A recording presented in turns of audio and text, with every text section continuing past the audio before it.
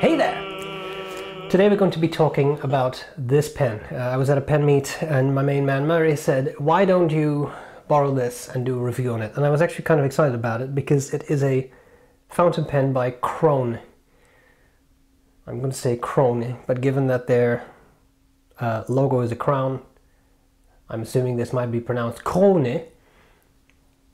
Anyway, I've never reviewed anything from this brand before that I can remember, and there have been one or two reviews, so sometimes I forget, but I don't think I've reviewed this brand before, so it's always interesting for me, and I hope it's also interesting for you to see something different. So this is the Krone Boulder.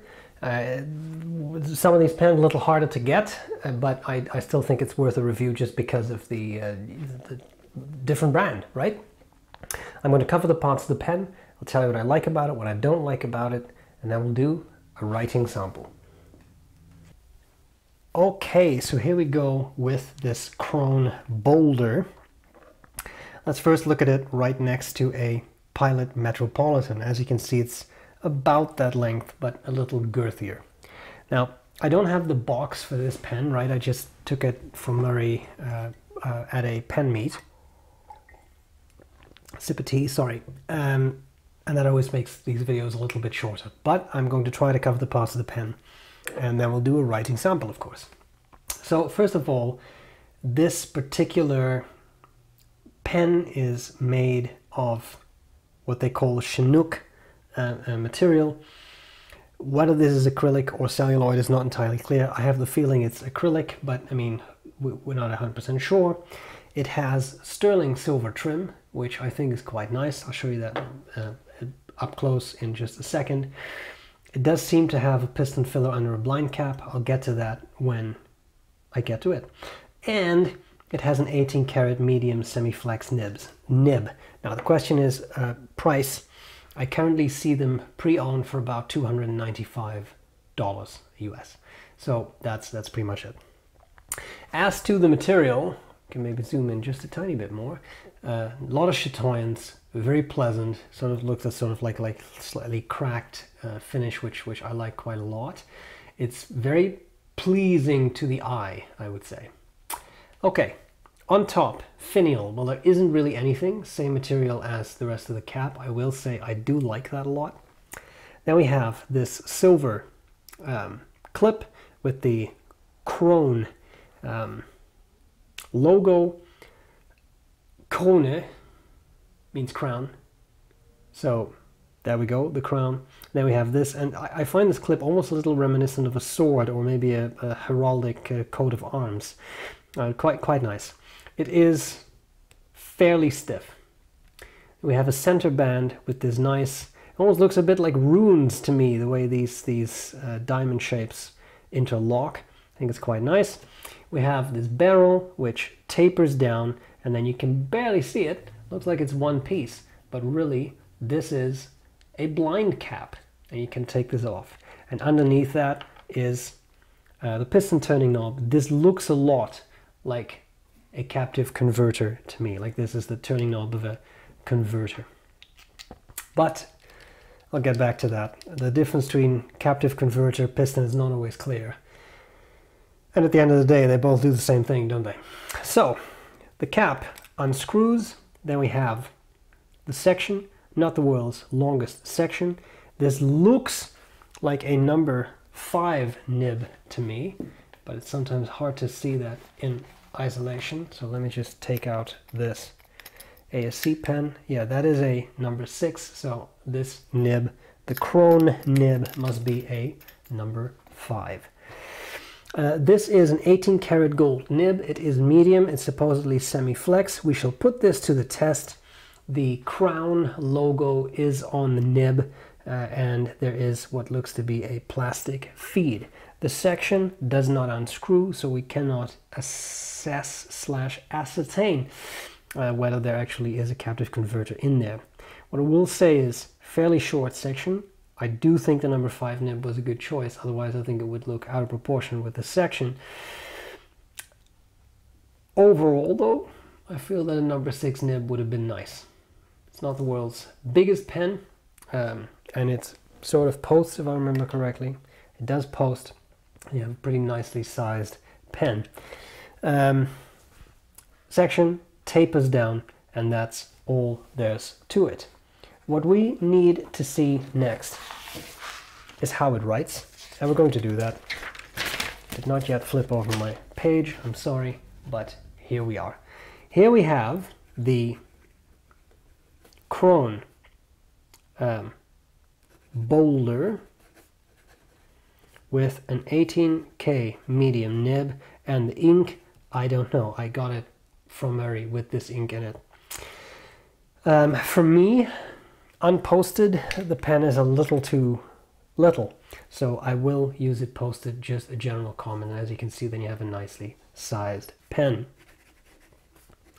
There was one hard start there, but that may have been me. The pen just writes very nicely. For the record, I do write with them before I review them, obviously. I'm just saying. I haven't seen a lot of hard starts with this. Also, there's a little bit of a gap between the paper there, so that might cause this. What was I doing? Very fast writing.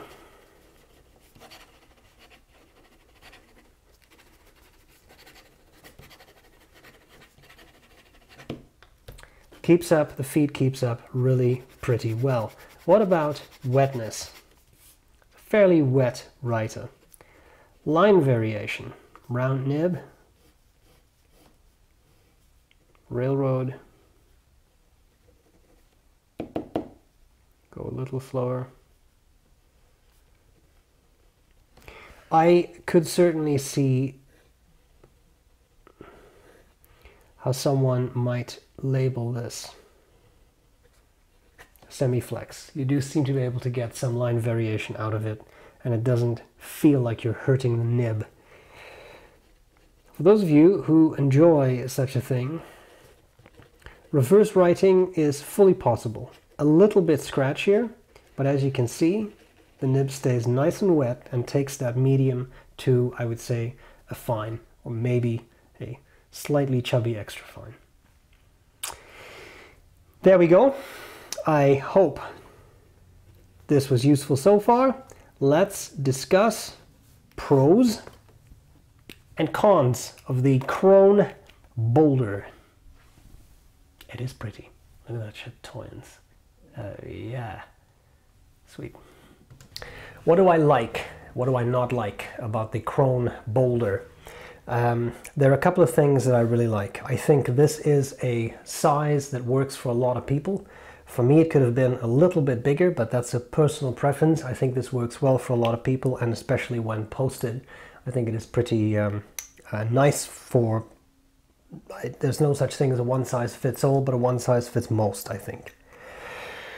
I think the most important part of a pen for me, as always, is how it writes, and it is indeed a very nice writer. So I can certainly see how people would really like these pens for that matter, provided that they all write like this.